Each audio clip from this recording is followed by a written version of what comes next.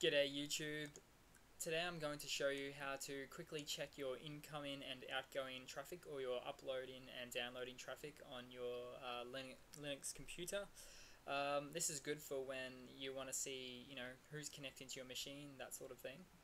Okay, so first of all, open a terminal, then type in netstat-t, which stands for tail, so the most recent connections.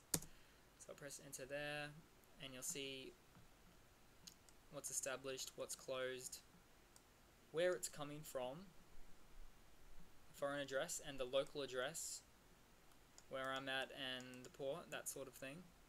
And then we've got the communication type, which is secure HTTPS.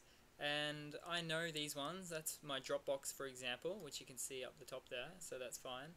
And Dropbox established there, so that's fine. And yeah, so that's basically it. Just in a quick overview, nutshell. There's many more commands you can use with the netstat, but I just thought I'd quickly show you that one. So thanks for your time again, guys, and if you've got any questions, just give us a yell. Cheers.